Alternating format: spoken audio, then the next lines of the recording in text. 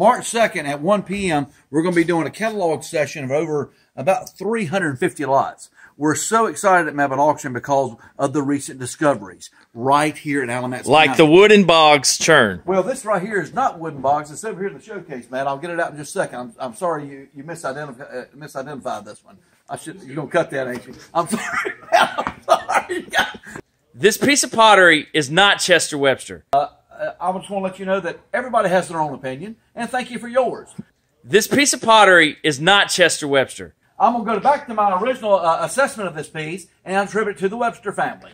It is Wooden Bogs. Thank you again, Matt, for that information. Recently discovered by 2 North Carolina pickers here. I got a flutter in my heart when my dad picked the piece of pottery at about 11 o'clock on a Tuesday. This is a beautiful 2-gallon salt glaze churn that was very well potted and executed. Look at the form.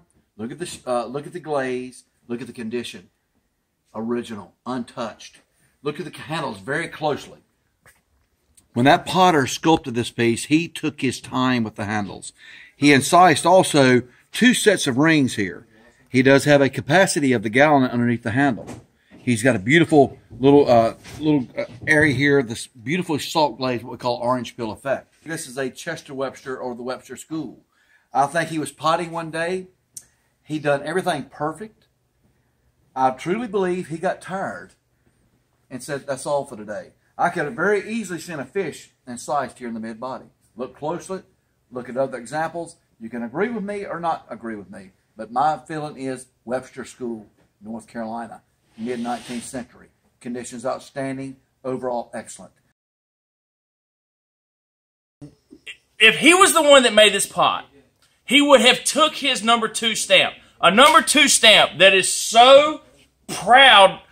He would have proudly put that 2 right here for everybody to see. He would not have tucked the 2 under the handle.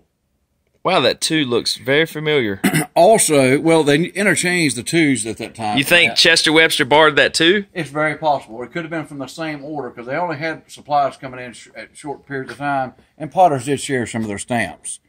Got the signature? Yep. You also know, if you want to let your listeners know, that J.T. Boggs marries Solomon Lloyd's sister. You knew that, did you?